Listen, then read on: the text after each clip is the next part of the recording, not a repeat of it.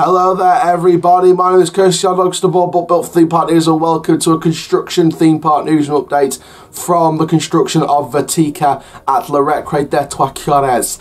The Gerstlauer Eurofighter set to open this year in 2020, and we have some news on the trains. So before we get started, make sure you like, comment, subscribe and click the notification bell so you never miss a YouTube video. Please share with your friends, family and on social media, and make sure you get your questions in using the hashtag question before or after your question for the 1,500 subscriber Q&A. And for now guys, let's get into this video. So we're going to be sharing with you the trains. It's not the biggest update in the world today from Vertika. However, we do have news on those trains, and we're going to share with you my thoughts on the trains as well now that they've arrived. So on your screen right now, fan dabby doozy, those are the trains. For those of you who need some stats on this ride and you have no idea about this ride in the first place, this is a custom Gerstlauer Eurofighter.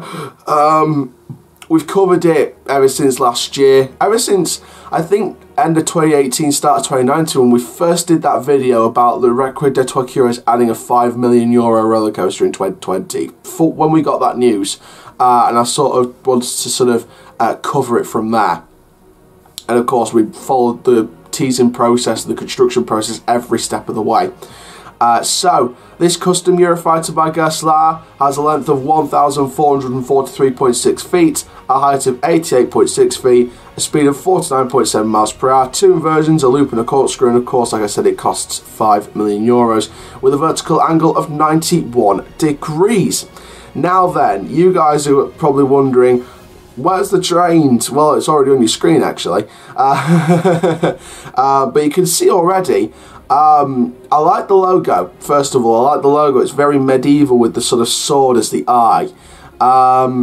You know, I think that this is a good move for the park to go with that kind of medieval look. The shield at the side of the car, the little, I think it's like a Celtic symbol, I think, that's sort of on the far right next to the logo. Now you're probably thinking, why over-the-shoulder restraints? Why over the shoulder? Now I've heard from a forum that the director of the park wanted lap bars on it, but he wasn't able to convince associates, so they went with over-the-shoulder restraints. But that is apparently the only reason. Now we don't know if that's confirmed or not. I've just heard it on a forum. Not confirmed neither way, but if that's true, then, you know, I guess we'll have to take it. So the trains on it look brilliant, as you can already see. Now, the only reason why Shellraiser, as an example, over at the new Nickelodeon Universe in New Jersey, has over-the-shoulder restraints, because there isn't enough room under the train to fit the launch magnets, lift hill mechanisms, and hydraulic cylinders for the restraints. So that's their reason, but this was just a convincing game. So this one has over-the-shoulder restraints because they couldn't convince them, which is, just, again, not confirmed neither way, because I heard it on a forum. But, you know, this is...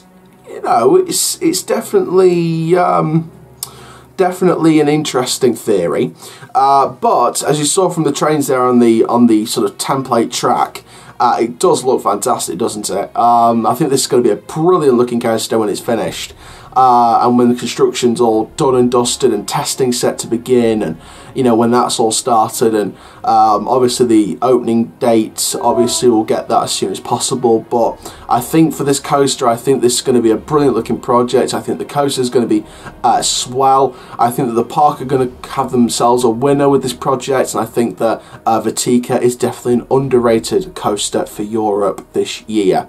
So thank you very much for watching this construction update on Vertika at Récré Des Trois Curés.